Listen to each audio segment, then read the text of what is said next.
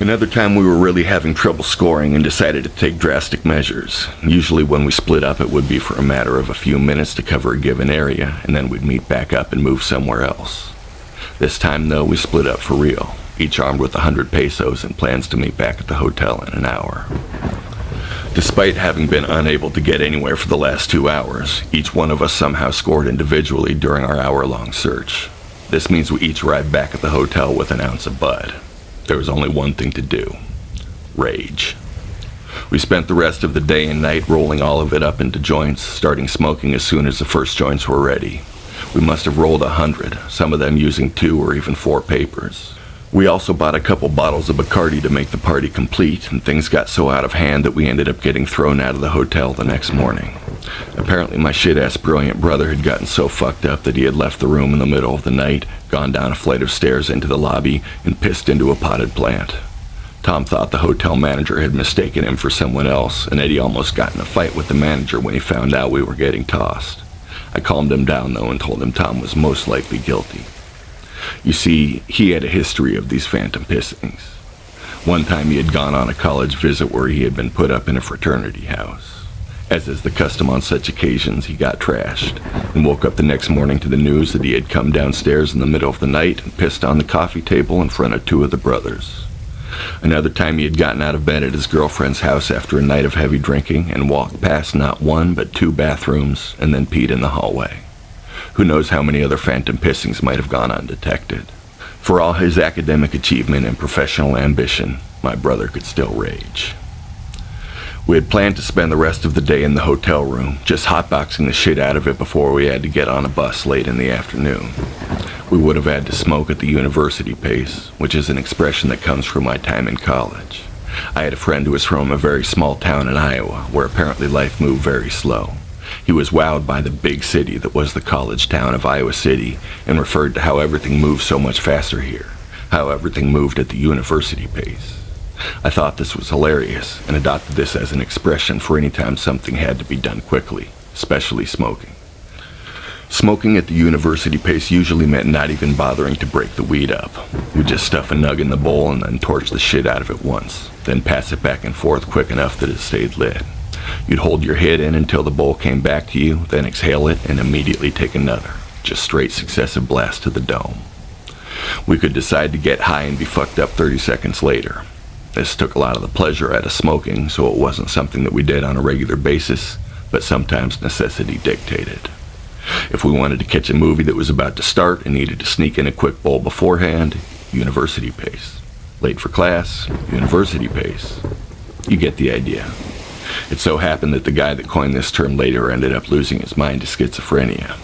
Don't know if the university pace had anything to do with that, but I don't suppose it could have helped. Now we'd been kicked out of our hotel and had nowhere to smoke.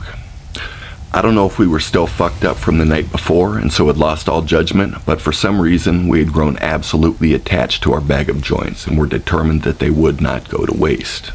What to do? There was a bit of a breeze that day, so we decided we would risk smoking the joints outside, counting on the wind to disperse the smoke and make it hard to pinpoint its origin. We'd find an alley and each madly puff a joint, then move on in case someone had spotted us without our realizing it. As time ran out, we eventually resorted to just smoking on the move, keeping our eyes open for cops and hoping that the fact that we were leaving town soon would be our saving grace. I can tell you, this plan was idiotic. The smell of weed is unmistakable to anyone who knows it, and judging from the looks we were getting as we hustled through the streets, we weren't fooling anyone. We got quite a few disapproving glares from old ladies and sly grins from young men. Several times we saw cops up ahead and turned a quick corner. We each kept the joint lit, chain smoking them, and were constantly puffing. Still, with a half hour to go before our bus left, we still had about 40 joints remaining. As our lungs weakened and our brains floated, we realized we were not going to make it, especially since we still had to make our way to the bus station. Sure, we had been there yesterday, but when you're about 60 joints deep into a university pace bender, yesterday seems a long way away. So we had 40 joints to dispose of, and we refused to put them in the trash. First we tried giving them away, just approaching young people and offering the joints up. There were no takers. I'm sure we seemed a bit sketchy, 4 Americans deep in the heart of Mexico, practically bleeding from the eyes, stumbling along trying to give out weed like so much Halloween candy. In the end, we settled on a different plan. We decided to stash the joints like Easter eggs across the city, setting them on ledges and in gutters, on windowsills and in mailboxes until they were gone. We figured that at least a few of them might be found by someone who would take advantage. We might even make some poor fucker's day.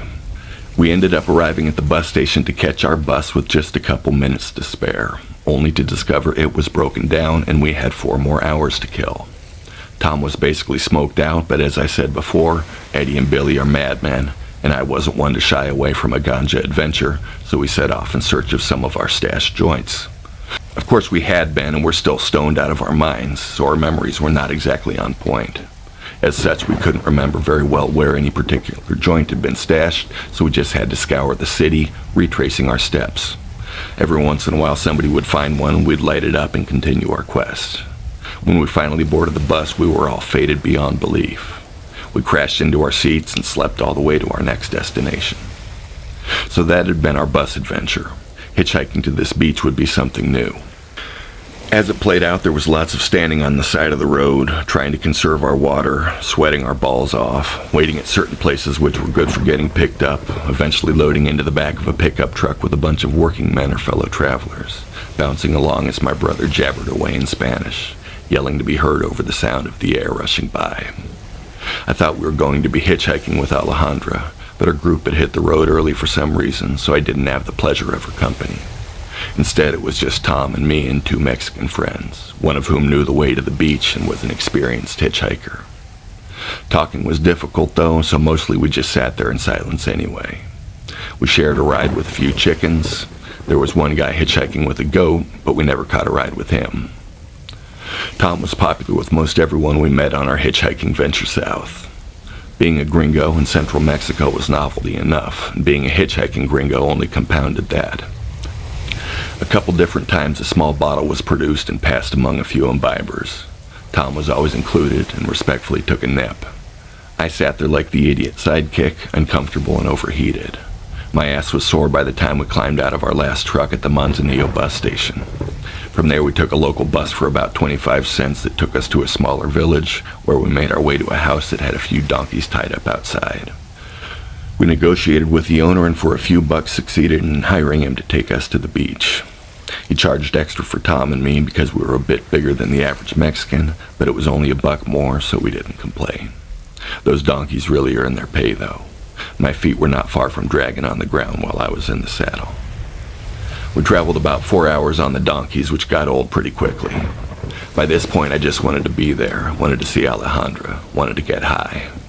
What I beheld when I arrived pushed every sweaty mile into the distant past, as the present became a beacon bright enough to consume us as its fuel. Down on the beach, with the sky glowing red behind them, Alejandra and 2 friends were fire dancing, the balls of light spinning around them as they spun around the fire, hips like ocean waves, pushing out and pulling in. Fire dancing involved having 2 balls, each attached to about 2 feet of rope, which were held one in each hand and spun around the body like a sort of rhythmic ninja weapon. The fire came in when the balls were dipped in fuel and lit on fire, creating a dazzling spectacle. These 2 balls of fire spinning around Alejandra's infinite curves were mesmerizing. She looked like a fire goddess, gazing out across the ocean, deciding whether to boil it all away for fun. Or if she wasn't a goddess, she was some sort of elemental fairy, channeling the powers of the center of the blazing earth, the molten core coming to life in effigy, then whipped around her body and head, spun as smooth as if she was born for this very purpose on this very night. A few people were playing drums and the 3 women were dancing to the rhythm, their hips moving in a sort of salsa pattern, the globes of fire spinning in rhythm with everything. She reminded me of a lyric I had that went, "When she dances, she becomes water in the wind, turning the music into gold. With fire in her spine and thunder in her hips, she is Armageddon's wonder to behold." This was world-ending beauty. This was elemental power.